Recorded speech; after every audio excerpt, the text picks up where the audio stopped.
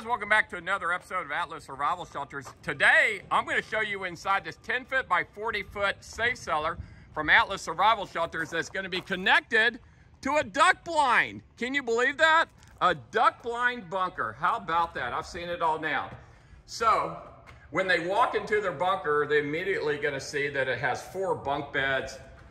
It's got a beautiful interior, gun rack over there, cabinets, granite counters, nice cabinets, tall ceilings, 8-foot ceilings, under the floor storage, overpressure blast valve, a porthole to look out into your mudroom, sliding barn doors with rivets that stick out.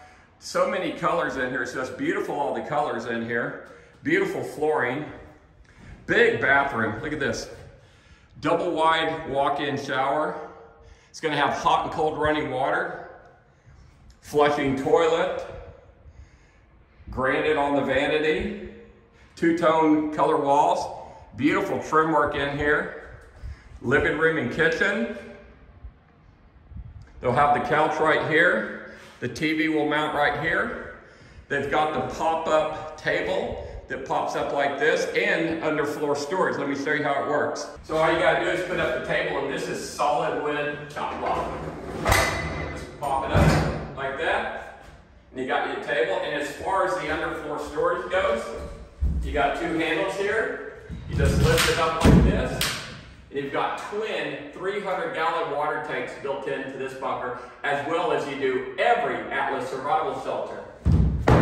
So the Swiss-made NBC air filtration system, super quiet.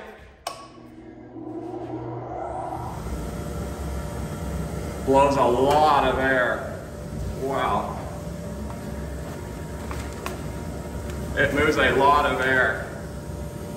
With a manual override, escape tunnel, stainless steel microwave, cabinets, granite counter, stainless steel sink, reverse osmosis under the cabinet. Beautiful interiors, nice, roomy, spacious. So guys, if you have to survive in a bunker, or if you want to use your bunker as a second getaway home or some kind of retreat, you can't do better than a safe cellar from Atlas Survival Shelters. And the fact that this bunker is going to enter into a duck blind even makes it more cool. So come back and make sure you subscribe so you see me attach this bunker to that duck blind right there.